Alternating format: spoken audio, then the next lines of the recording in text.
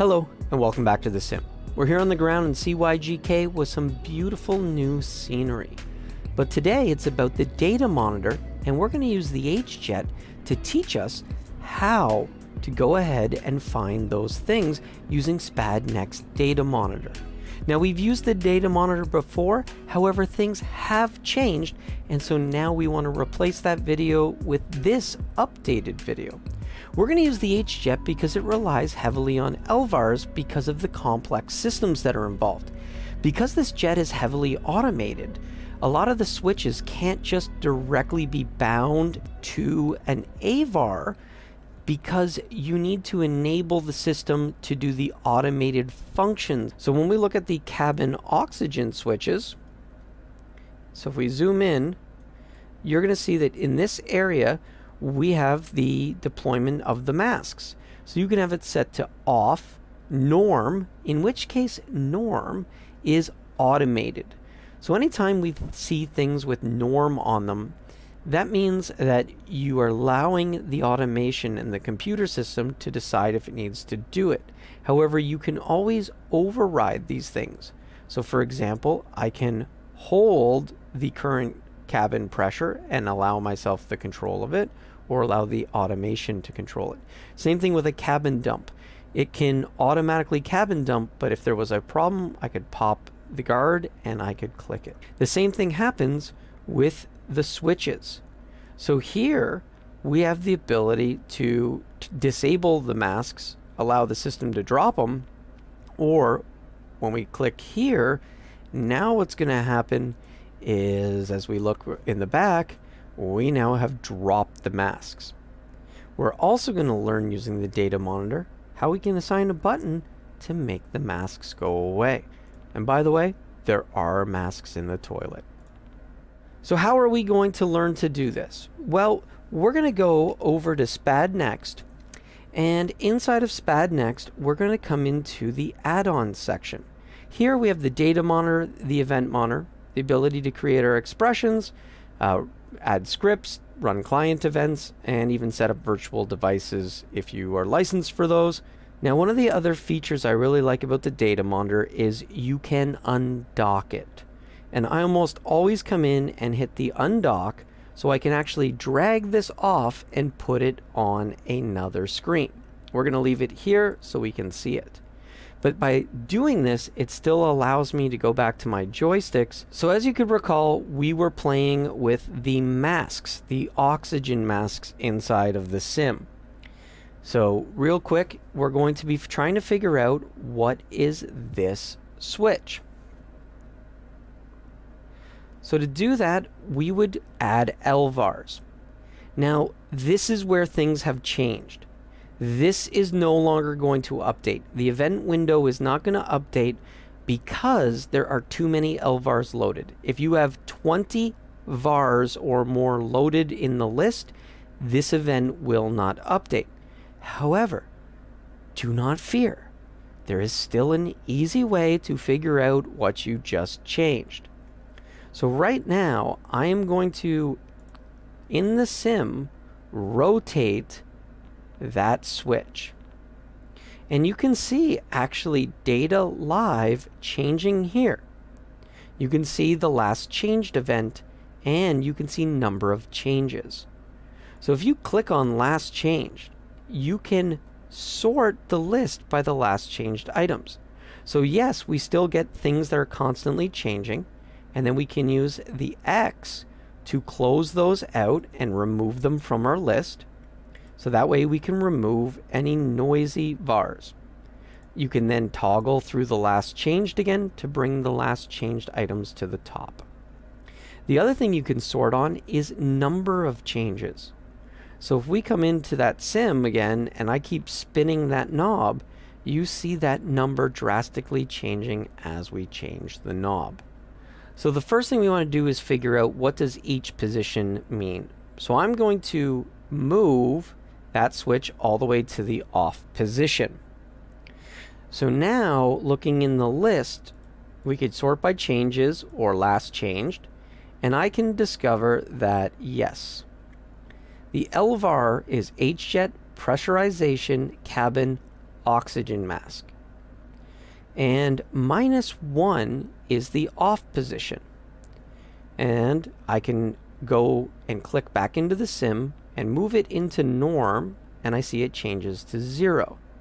Then I can click on drop mask, and that changes to a 1.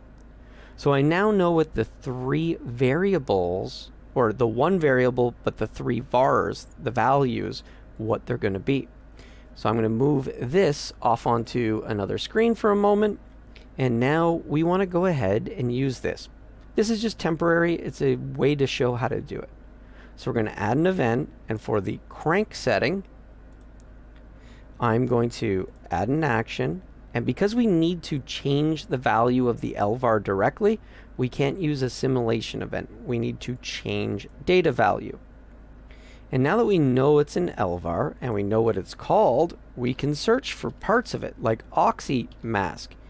So there it is, pressurization, oxygen mask. This needs to be -1. Now you could set limits, but since we're setting the value, this doesn't need to be used for this type of a button. So we go ahead and we click OK.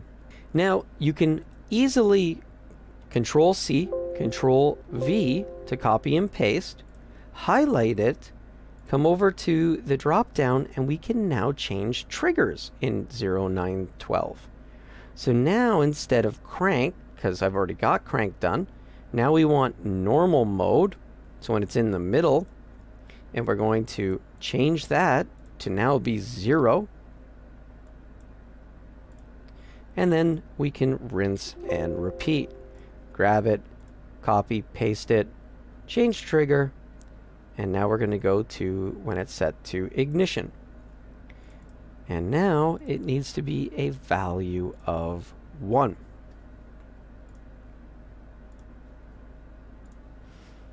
So when we turn the knob, we see it change in the UI. We see the counts of it writing it being written, so we know that those have been updated.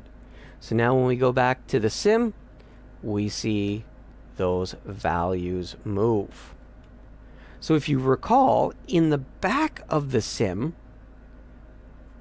we've got that problem where those masks are currently down. So what we need to do is in SPAD, we need to figure out how to change that VAR. Now, of course, they did drop, but they won't repeat. That variable is not going to change, so it's going to be hard to find it inside of the last list. But we do know that it's a VAR related to the HJet and that it is going to be LVARs.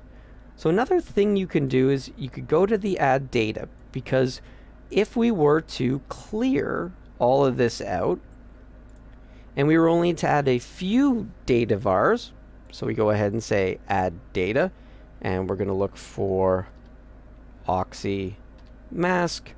So pressurization cabin mask. So we just add that one value. But now, because there's less than 20, we see this list is updating. So that's the other thing. If you put a few items in and you touch things in the UI, you can start to figure out what they are. So I'm going to go add some data, and we're going to type in cabin.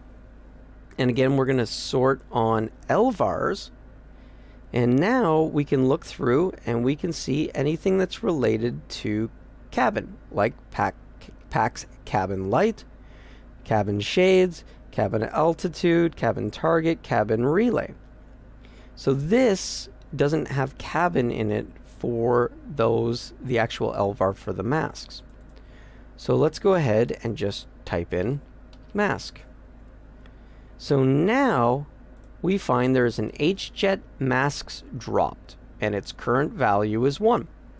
So we're going to go ahead and we're going to add that in.